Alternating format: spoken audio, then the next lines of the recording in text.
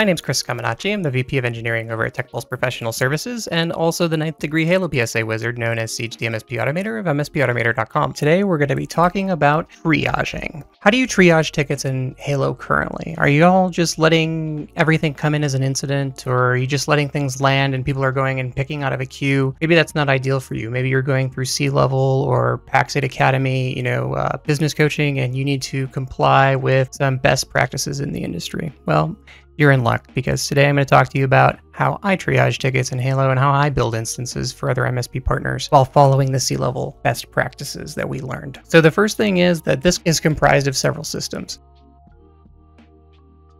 So there's the obvious assign actions, which they can be, quick actions if you really want them to just land at, maybe a load balance at a certain line and it's very simple for you, but typically you're going to make them regular actions. You're going to use the reassign field to do that. And maybe you're going to have some assign different teams, different ticket types, a ticket type of triage. And in that triage ticket type, we set some things like summary, details, impact, urgency, and category. We really don't need a lot of information on a triage ticket type.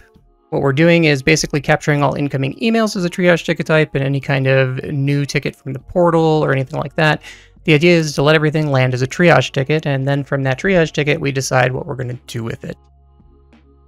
And finally, the last piece that makes this truly C-level compliant is our Triage SLA. So we develop a special SLA just for triage ticket types so that we can comply with our 12 minutes to triage and route a ticket goal that we set from PAX8 Academy or our C-level ops training. So what we do is we just create an SLA. We call that our Triage SLA. Our description is triage pending so that we know what it's doing. And we set our response target to 0.2 hours, 12 minutes. Then on our ticket type of triage, we can set our default SLA to be priority number 1 of the triage SLA. This will give us a 12-minute counter inside of the agent's business hours.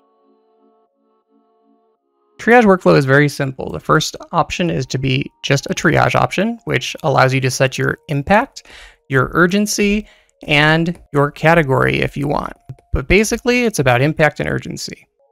From there, we get the options to route that ticket to anywhere we want to go, whether that be to support, where you basically are doing a reassign action, or you go to maybe billing or security, or maybe to quotes, where you're actually doing like change ticket type to sales. That's it. This is a very simple workflow. The idea is just to give you a way to get the ticket into the system, get it flipped over to the type of ticket it needs to be, and get it to where it needs to go in as few steps as possible.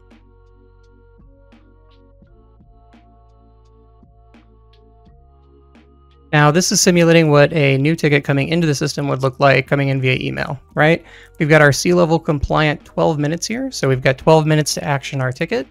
We've got a triage pending status here, and this is what our response target looks like. First thing I'm going to do is go ahead and triage my ticket.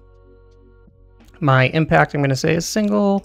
And maybe it's a low urgency, and I don't know, it's a business application. Now that I've triaged my ticket, I've got some options up here. I can either assign it to support, assign it to billing, assign it to quotes, or assign it to security. So I'm gonna say this needs to go to support. I'm not gonna log a response. And I'm gonna say maybe it needs to go to first line support, and we're gonna load balance it. The ticket is now jumped to an incident. It is changed to the incident management workflow, and it can continue to be worked as a normal ticket. Please let us know what you thought in the comments. If you've got any ideas for future videos or any requests, please let us know. Once again, thanks for watching. Have a good one.